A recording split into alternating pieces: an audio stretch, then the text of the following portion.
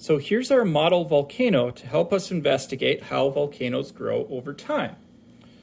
I have a little bit of baking soda in the bottom of this cup, and I'm going to add some vinegar to model some lava. I added a drop of soap just to make the lava show up a little bit better on camera. And then I'm going to record where that lava flowed by tracing it with my marker. Now I'm going to clean this up and record where that lava went. Now that I cleaned up the initial lava eruption, I'm going to record where that lava was by filling in the outline with some modeling dough. So I pressed the modeling dough everywhere where I saw lava flowing in the first round, and now I'm ready for a second eruption.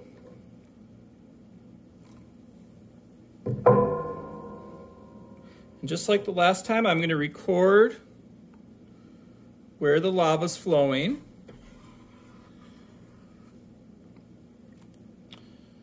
And then I'll add more modeling dough. I use this red modeling dough to represent where the lava from the second eruption cooled.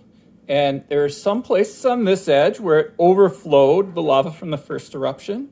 And there's some other spots on this back edge that were a little bit different than the first time. Let's do eruption number 3 and see what happens.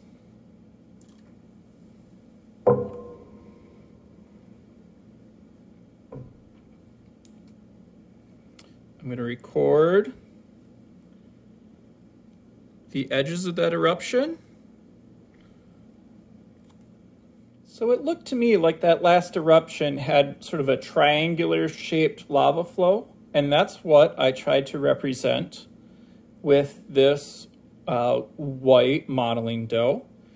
I wonder how the lava is going to flow in the next eruption.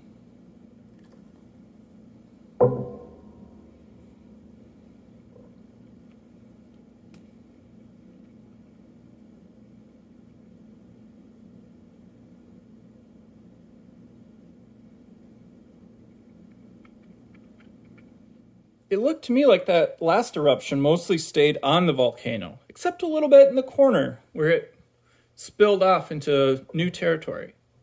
I wonder what will happen on the next eruption.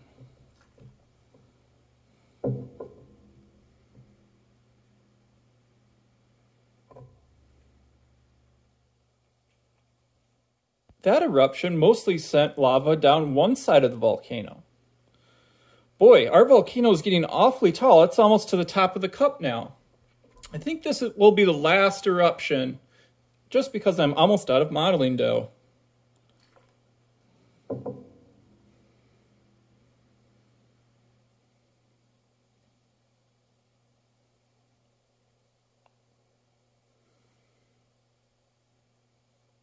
Here's our final volcano. It really got pretty tall, and it has a rounded dome shape. I wonder what it looks like on the inside. Now, with a real volcano, it would be pretty hard to cut a chunk out and look at it.